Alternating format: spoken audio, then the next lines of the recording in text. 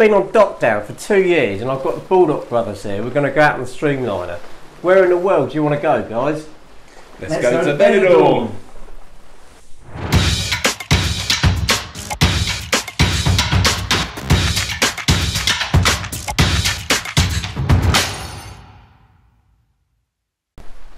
Neil, you used to be a police officer. Have any of those skills been useful as an estate agent?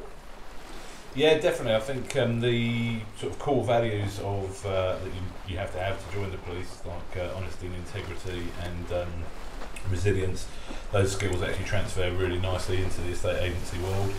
And you know, I'm a big problem solver, and I don't really get shocked by a lot anymore, because when you see some of the stuff you get to see as a police officer, a broken washing machine in the property management department, or you know, sort of a chain falling apart, doesn't really faze you. And is he bossy at all, or? No, but he did still wander around the office swinging his handcuffs. I've still got my police hat as well.